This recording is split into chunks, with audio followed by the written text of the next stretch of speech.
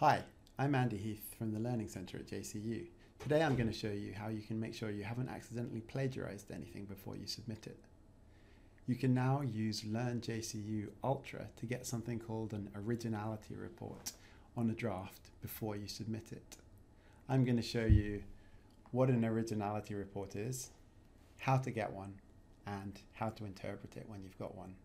First of all, what is an originality report?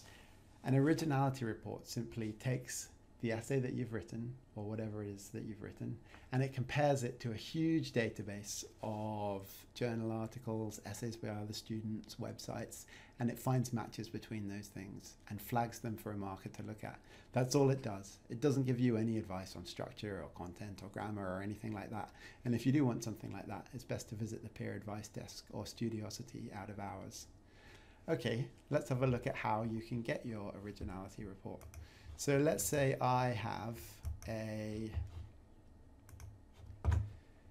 draft. I'm pretty confident that it's finished, but I want to make sure that there's no plagiarism in there, that nothing weird is going to show up when the person marks it. So I go into my subject site in LearnJCU ULTRA. There should be a folder in there called assessment. I click on that, and somewhere in there, 2 down in here, is draft submission originality report. I click on that and this bar comes in from the right hand side and I choose view assessment.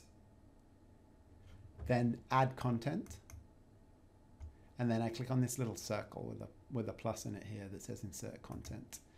Now you might be inserting something from cloud storage if you use OneDrive or web content, but mine is a local file. I've got it saved on a USB stick that's plugged into this computer. So I choose that and I find my USB drive here, and it's a nursing essay, BM 1022, Understanding the Ethical Implications. So I click on that. I just choose save for the file settings here. I don't want to change the name because that's just going to make it confusing if I give it a different name. It appears here. That's the final draft. I want to make sure there's no plagiarism. Click on submit in the bottom right. Now Safer Sign starts doing its magic and doing its checking for matches. I choose submit again here. It's warning me that I can't edit it after I've submitted, but I don't want to edit it because it's my final draft anyway.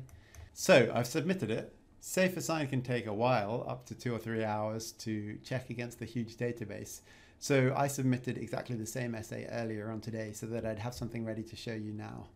So when you want to come back and see if it's finished being checked, you click on this attempts thing here. I submitted 7 because I've been preparing a lot for this video and messing up a lot. Attempt 5 is the one I submitted earlier on today, copy of the same essay that I just submitted for you now. So I click on that and up it comes. And the first thing that jumps out at you is it's marked high risk and there's an 81% match. But don't panic. I'm pretty sure that I didn't copy anything in this essay. I'm pretty sure I haven't plagiarized. So let's have a look at the originality report. Click on this gray bar here and see what these actual 81% of matches are. So the title has come up 3 times.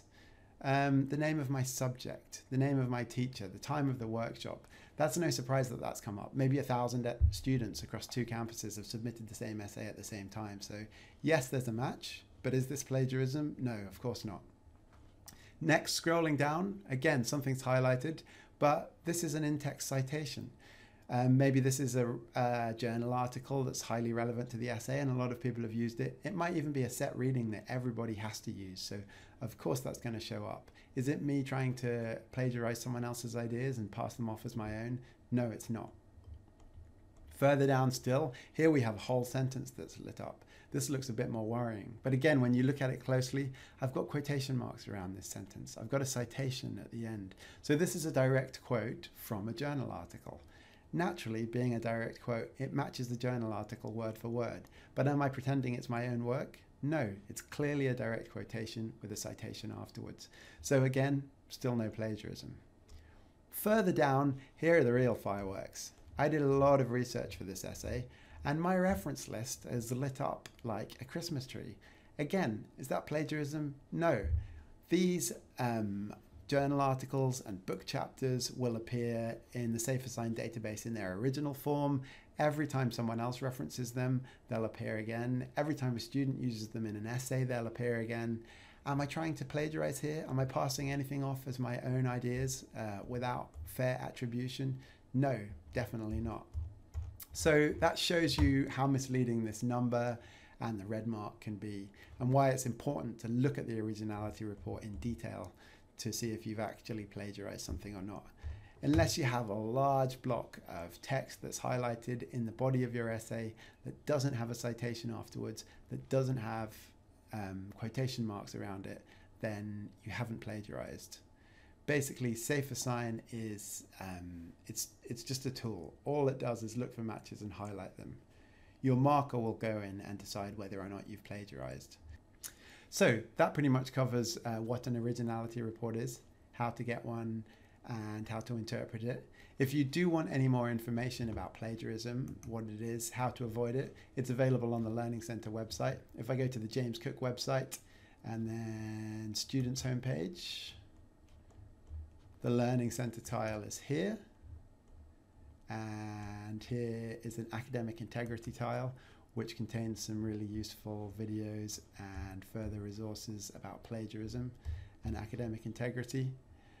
If you want to talk to someone face to face or directly, you can either, if you're on campus, go to the peer advice desk, or in the bottom right here of the Learning Center page, you can use the Contact Us tab. This is great if you're an external student, but internal students can use it as well.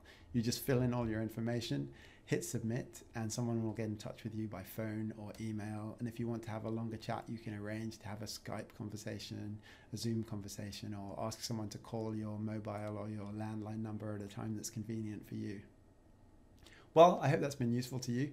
Best of luck with your assignments and your essays. If you do have any further questions, get in touch with the Learning Center and we'll do everything we can to help you and to answer your questions. All the best for now. Bye.